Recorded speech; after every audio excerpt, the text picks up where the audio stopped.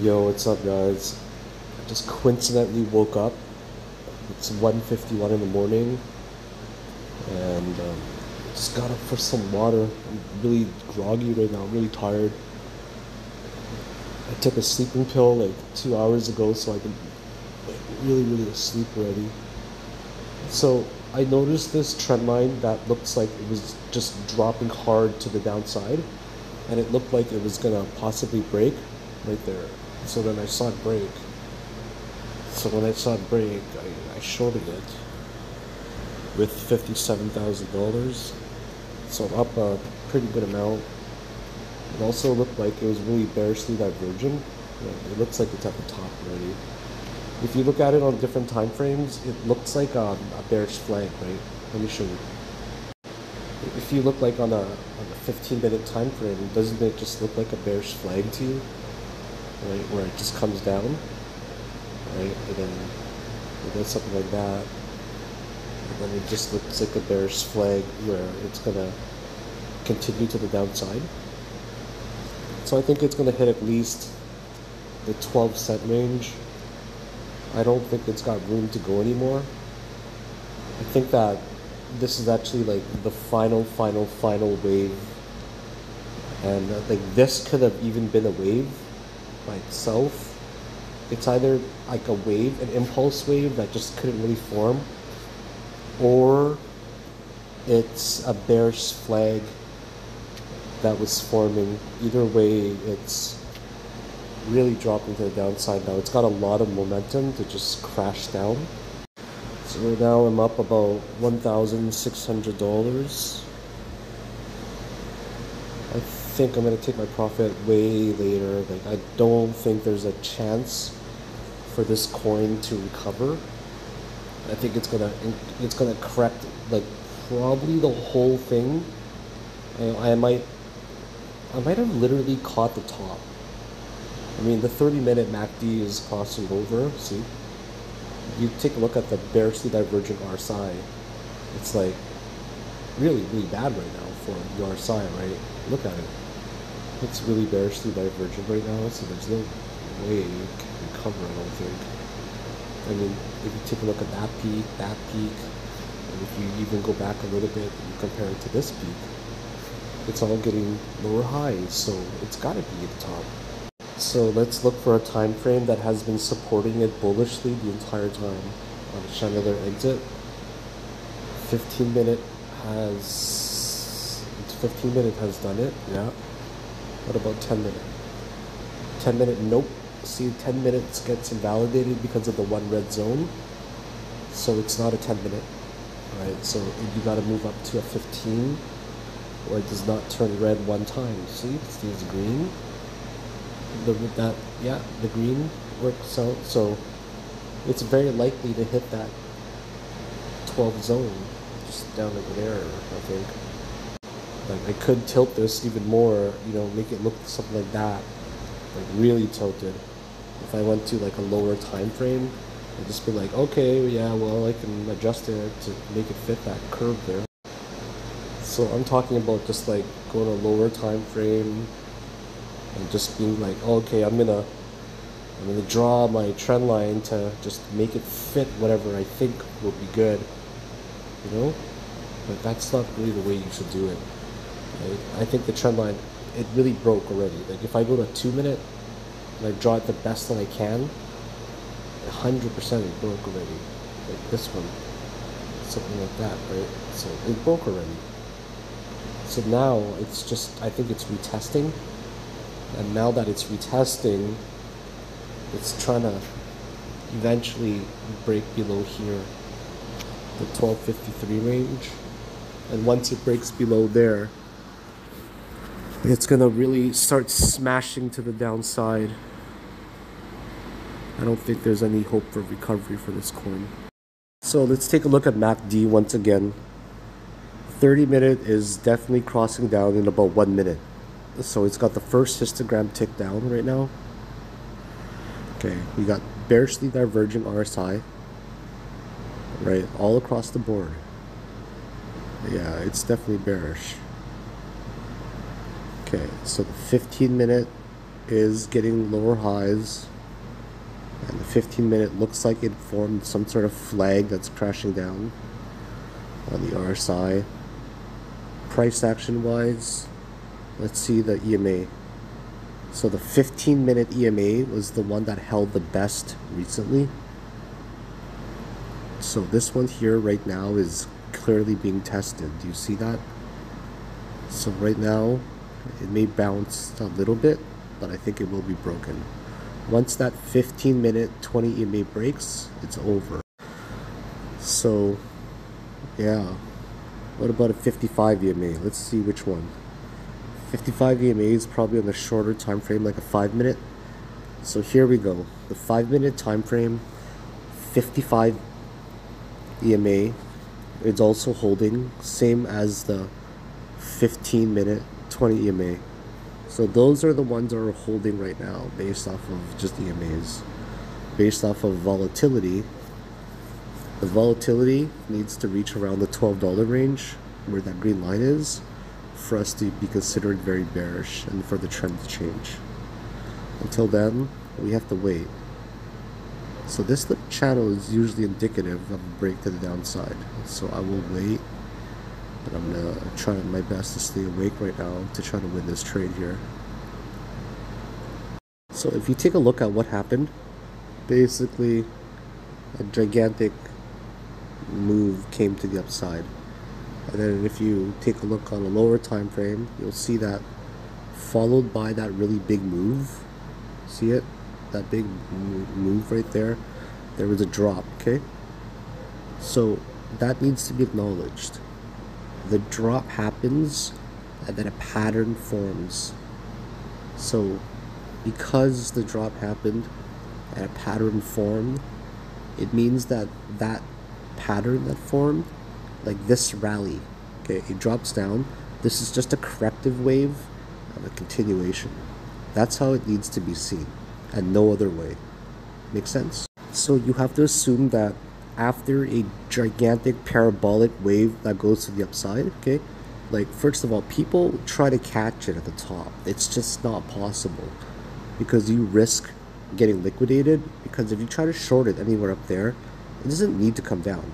It can actually go up or down, right? So you have to be aware of that risk. The people that try to catch the top like that, they're just lucky, man. Like honestly, it's just pure luck when they get it. The best thing to happen is to let those stupid rallies happen. Okay, just let them happen. Then let the drop happen too. And then once the drop happens, let the retracement upwards happen too. Okay? Let the retracement upwards happen, and then the continuation will happen to the downside. That is why I'm up $3,000 right now. Does that make sense, guys? That really needs to be made sense, okay? Like, I really need you to understand that. Because if you look on the daily, like, this coin did, like, 100%. And now it doesn't bother me that it made 100% and I caught nothing. Like, it doesn't bother me at all. Because I know that there are so many different points to trade during this type of movement. And I'm the kind of trader that does not, I don't trade that. I don't short that. I don't trade that. What I do is I wait to try to count the fifth wave if that's possible. Okay, then I let that shit happen, the drop happen, and then I wait for the continuation, because I'm a confirmation trader. Imagine if you only chose specific type of trades and never anything else. So think about it for a moment where you say to yourself, okay, well, I'm never going to trade any type of pattern, any type of trades, unless they're these ones only. Because these ones that you trade, you got such a high win rate with them, right? You got such a fucking high win rate. It's like every time you trade them, you win these trades and you don't lose them. So imagine if you took those trades and these trades only and nothing else. You would be so fucking profitable over time. So I'm going to take my profit right around now. $3,400. Here you go, guys. There's my profit. $3,415. And I'm asleep right now, okay? So I really hope that you watch this video in high detail and understand how I just made a shit ton of money on this trade. Yo guys, so I woke up earlier, like around 2 in the morning to trade, and I coincidentally fucking woke up again for water. I saw that pattern forming, and of course I would said to the group right here, look what I said to the group. It's really early, slept only a few hours, notice this pattern, if it breaks down, I'll short a quick scalp. So what did I do? I fucking shorted it. So I'm gonna take a $1,600 profit right there, very fast. So this is me trading last night, right? It's pretty crazy. Last night I took like a $3,400 win. Look at my wins, guys. I'm gonna be honest, okay? I took first of all, I took a $1,200 loss, and then I took a $3,400 win. I took a loss to make a big win. Took a $500 loss here, so I took a $500 loss there, and then I made $1,500 here. So net profit is huge. So the net profit on OGN is $3,200. So I made $4,900 total, but I lost $1,700. That's just how it goes, man. You gotta lose some to make some. Fucking easy, dude, so far. Oh wow, it's just continuing to drop. I think I took my profit a little bit too early. Way too early. When did I take it here? I took it at 11.76. Oh yeah, it's still going down by another percent. Anyways, so I'm up huge so far. So this month puts me up $18,325 of fucking pure profit. Damn, homie. Fucking crazy. So this puts me up a pretty big amount this month, like relative to how slow the month is. By the way, if you guys hear that sound in the background, it's my air conditioner. It's just really loud. So I'm up $18,300 this month, and I've only had like pretty much 2 losing days at the beginning of the month because I just was going in and out of trades. But as you can see here in the daily P&L, like I don't trade every single day, right? And then if you look at the graph right there, it doesn't start to get big until like some days, right? So on the 4th or whatever, the 5th, it got really, really big up there that day. What day is that? Oh, the 6th. The 6th, I made $3,000. And then on the 13th, I made $7,400. So it's always a steady curve, if you've noticed, with my trading. My trading is always very motherfucking consistent, man. I'm like, I never lose a huge amount of money because I'm just so consistent with the way that I'm choosing my strategies, with exactly what setups I take. I'm not an amateur or newer trader that tries to focus on every single trade. And a lot of newer traders, they do that. They don't have a specialty. They don't have a specific strategy that they stick to. They go for kind of anything that they think will move, and because of that, they're kind of a jack of all trades. So because of that, they don't actually specialize in anything at all. They kind of just go for every single trade. So this is me right now. I'm literally in bed right now. Slept in the office because I traded late at night. So yeah, super tired because I woke up at 3 in the morning to trade and I couldn't fall back to sleep. And then woke up again just now. So sleep gets really disrupted when you you know, when you wake up so often to trade, right? You have a hard time going back to bed because there is adrenaline. There's a lot of adrenaline when you trade. It's just how it is. And then yeah, so if you stick to specific strategies rather than like going for every single type of trade setup, you're gonna do a lot better. So that's just generally how it is. I always recommend to people to find a strategy that is slightly working for you, and then you take that slightly working strategy and then you fine tune it to make it better. Because everyone's going to trade differently. They're not going to trade the exact same way as like me, right? Even if you try to copy my exact same fucking strategy, you're not going to be as successful as me because I've developed it for myself. So it's really important for people to study other people, like study successful traders, watch successful traders trade, especially like mine, because I don't know any fucking YouTubers out there or any Twitter people or any day traders that makes videos as detailed as mine, where I explain the thought process behind and the logic behind each trade. Like I'm fucking really narrating it. Excuse me, very much so, really narrating it. Whereas a lot of other people don't. But the thing is, people like they don't watch my shit. They don't watch anybody's shit. Let's be real. They don't watch live trading videos. They're boring. And those people, they're like, and most people, not just those people, but most people, they look for a shortcut. They want that easy, like, oh yeah, what's an easy fucking strategy? What should what strategy should I stick to, right? So I can make the most money. They want that fucking like golden egg. They're not gonna like put in the time to actually develop something themselves. People just want shortcuts, man. People want immediate gratification. They want things to be handed to them on a silver platter. They don't want to go the long route. They don't want to put in the fucking hard work. They don't want to go through that focus and discipline that people need to go through in life to succeed. So people are like, oh, Philakone, this is just a screenshot and you're like photoshopping it. I'm like, fuck you. This is my Binance account right there, man. Jesus Christ, right? This is my Binance account right here. Jesus. Can't believe people actually say that shit to me. Like, fucking annoying. Anyways, if you actually look at it, well, this is what I'm up in Canadian dollars, because I'm Canadian, right?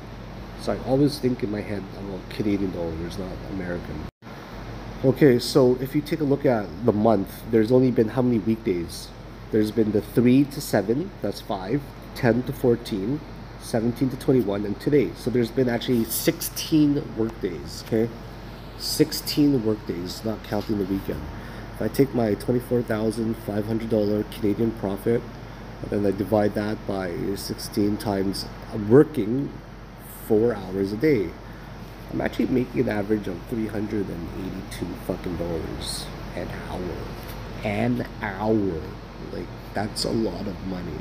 I'm making more than a lawyer. I'm making more than a fucking surgeon. I'm making more than literally a fucking doctor. All doctors in Canada, pretty much. Doctors don't get paid like, most of the doctors don't get paid $250,000 a year. So even in a slow month, even in a fucking slow month, I would still. So put this into perspective, that if I continue this pace, which is a slow fucking month, and this is the best that it'll get this year, I would still be making $30,000 a year. Or sorry, $300,000 a year. Put that into perspective in a slow month. And then you combine like a bull season, a bull market where the market's going crazy and you make like $300,000, $400,000, $500,000 a month, especially the next one. So you can just kind of put two and two together and understand how crazy the money can be when you start to become a very good trader. So that's just putting it into perspective for you, okay? So then, making more than a lawyer, making more than every fucking engineer you can imagine, every architect, every like white collar job, more than professors, more than doctors that specialize in it. So but you don't just get here coincidentally, not at all. So you have to put in that time. I've 100% put in more time than probably a doctor getting their PhD, like more than professors getting their PhD. Keep in mind that I have been doing this for over 8 years now, and I have been putting in a shit ton of time, like more than the average person, trust me, with a PhD, because at the beginning of my career I was putting in 18 hours a day for 1.5 years, which is equivalent to a degree by itself. So if you think that this is going to come easy, you need to fucking get your head checked and understand that to make these kind of profits and to have this kind of confidence in the market, to have these kind of win streaks, it's not luck, man. It's fucking far from luck. It's a lot of hard work, and I'm telling you, you've got to put in that yourself. Nice, I'm up another $500. I'm going to take my profit here. Nice. So whatever this is, I'll take it. It's probably not that much. So how much does this one make? This one made, that's it? Oh, $387. But I made that trade very fast. Do you guys see the open? The open was at 9:20 and I closed it at 9:26. So it was like a 6-minute trade for $400, and I shorted it because of, well, I'm in the middle of a game right now. I'm playing Dota, and I'm having a beer in the morning because I just feel like fucking having one after breakfast. I'm making $3,000 today. So then I shorted it because I saw this little support being broken. You can see, hammered it once over here, and hammered it twice. It rejected. It stayed to the upside, but finally it just broke to the downside, and it looked like it was making a bearish pattern. I'm always hunting for patterns. See that? So because of that pattern, I decided to short it, and that's exactly how I made 300, basically 400 American dollars in 6 minutes. Like that's a lot of money, man. It's probably going to continue to the downside, but I'm in the middle of a game right now, so I'm gonna just leave it there. I'm up quite a bit today. So in the past 5 hours, I'm up 3,600 American dollars. That's a lot of money in 5 hours of work.